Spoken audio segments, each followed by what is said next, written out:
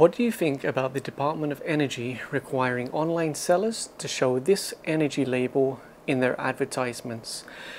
This is known as the PELP Energy Label program and includes a lot of useful information for consumers. I recently bought this 50-watt LED bulb online, and when it arrived I looked at the energy label and it had 1 star. And I thought, why? I know that incandescent bulbs are inefficient. I know that CFL bulbs are inefficient. How come this LED bulb only has a 1-star rating? Well, you might notice the big number there, 90. There's something missing from that. If we go back to our Philips box and take a look at their energy label, you can actually see what was missing. The important part is lumens per watt. So that number 90, what it meant is for every 1 watt of power, we're getting 90 lumens of light, compared to this light bulb where every 1 watt of power gets us 200 lumens of light. So basically this is twice as efficient compared to this light bulb. And to demonstrate this, I've got 2 LED bulbs. Both of them are 5 watts from well-respected international brands, and we're going to compare them against each other with the help of a lux meter. We're going to ensure that the lux meter stays in the same place, the light stays in the same place, so it's a fair test. The first contender will be the Philips ultra efficient LED 5 watt. This is pretty much the best you can get right now. The light is on now, it's hitting the sensor. We're going to hold it so that we can show the figure to the camera without it changing, and you can see that is the reading, 3,267 lux. So let's put it back into position, and now we'll put in the other 5 watt LED bulb. The light is on, it's hitting the sensor, and again I'm going to hold it so that I can show it to the camera. 1,674. So both of them are 5 watt LED bulbs, but the amount of light they output is very different. And that's why this energy label is very important, because we can see right here, this bulb from Philips is a 5-star, 200 lumens per watt.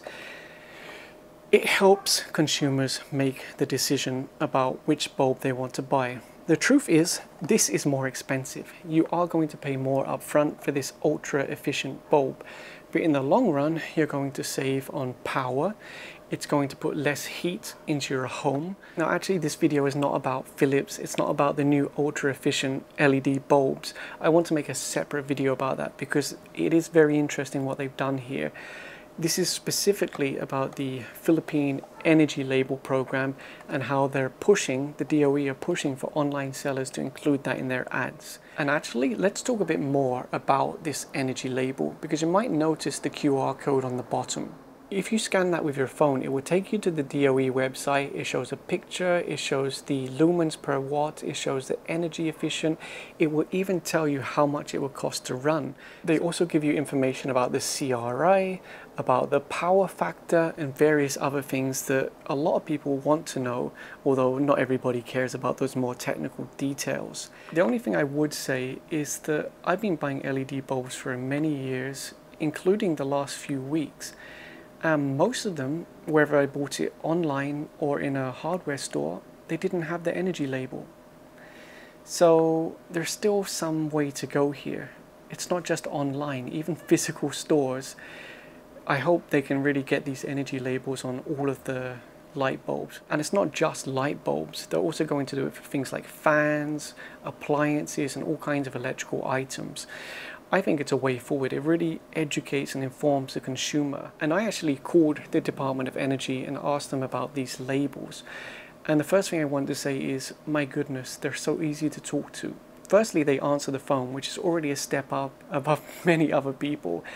The next thing is, they answered all my questions. Now, to be fair, they were very basic questions, and most of the information, if not all of the information, is also on their website. But it's nice to be able to talk to someone and verify that what you read and the way that you understood it is correct. So I really appreciate that, because sometimes with other people they'll say, oh, you have to send us a letterhead and then put your request there. And I'm thinking, you're just a basic consumer asking a question, and then you're making them put it on a letterhead and mail it to you. And then even if you do that, a lot of the time they don't bother replying. So Department of Energy, thank you so much. You're very quick to answer your phones. You're very quick to give information. The main thing I wanted to ask them was who actually comes out with the figures for these labels. And essentially it comes down to you have to go through an accredited laboratory to get it tested. So you can't just send the information to DOE and say, oh, it's 500 lumens per watt. So that was just a quick video. I actually want to make a more detailed video about these Philips ultra efficient LED bulbs. They're kind of a hot topic around the world right now because they are literally up to 50% better than their old LED bulbs in terms of efficiency.